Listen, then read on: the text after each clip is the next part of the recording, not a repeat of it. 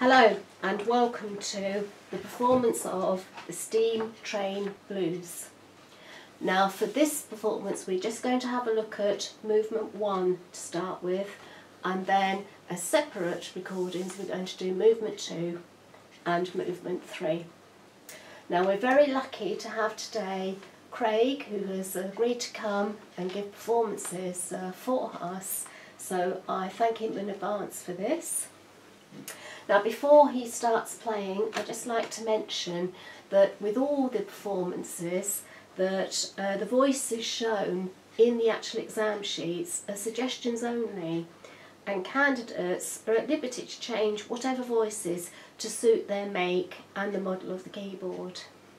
And do remember that any performances that you hear, it's intended just as a guide only, and performers are expected to experiment with their own keyboard settings and to think about their own personal interpretation whenever they give performances.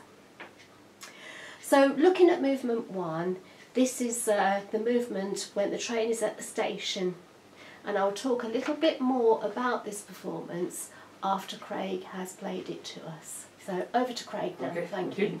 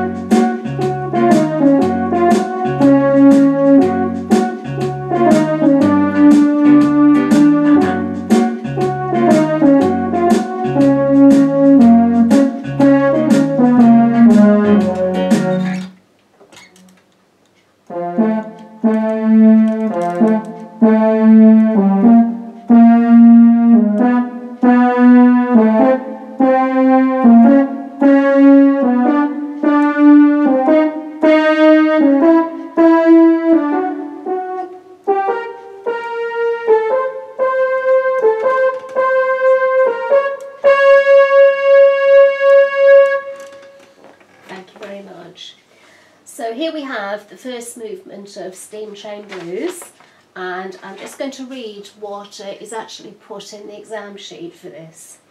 So in this movement the train is at the station, and at the end of the movement the train leaves the station.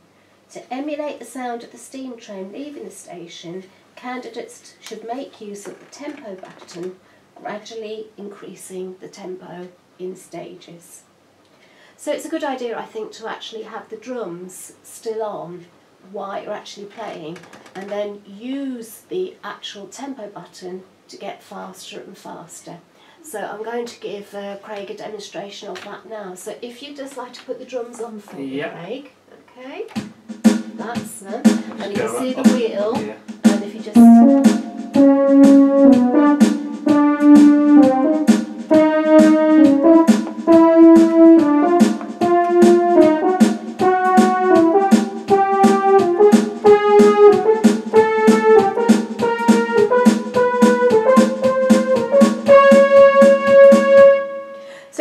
how brave you really are and how fast you feel you can go at that later stage there, and that's something you need to experiment with. Now this performance as well, I think, lends itself to the fact that you can actually do quite a few different voice changes in this, and so I think you should experiment quite a lot with the keyboard that you've got and think about changing the voice, maybe have a bit of brass in to start with, then maybe go on to maybe some strings. I'm just making suggestions here, but you know, the performance is yours, and I think it's a good idea to actually put in the repeat mark so that the second time round you can actually do a voice change. Now in the actual keyboard here I've actually put in a voice change for the repeat, so I'd like Craig, if at all possible, just to make sure that we've loaded in the Steam Train Blues properly on the CD, and then have a go at just playing the first section twice and then just using the foot switch, and you'll hear that you'll get a voice change that comes through. Okay. Okay.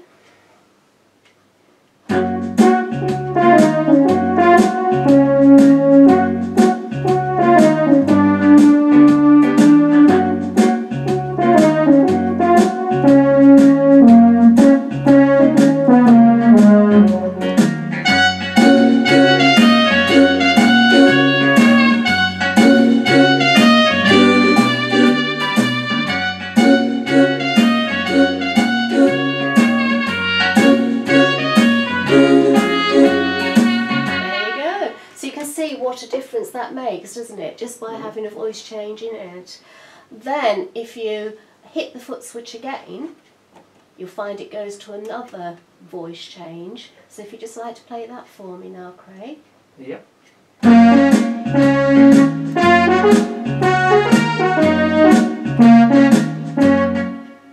And there you see you've now got 3 different voice changes coming through, which adds that little bit of variety and adds that detail.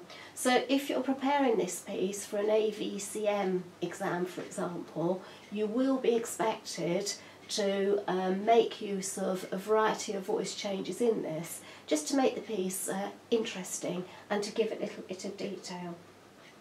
So can I ask Craig to give a final performance of this? I know it's quite difficult because I've just thrown these new voices on you, but give it a go and see if you can manage it.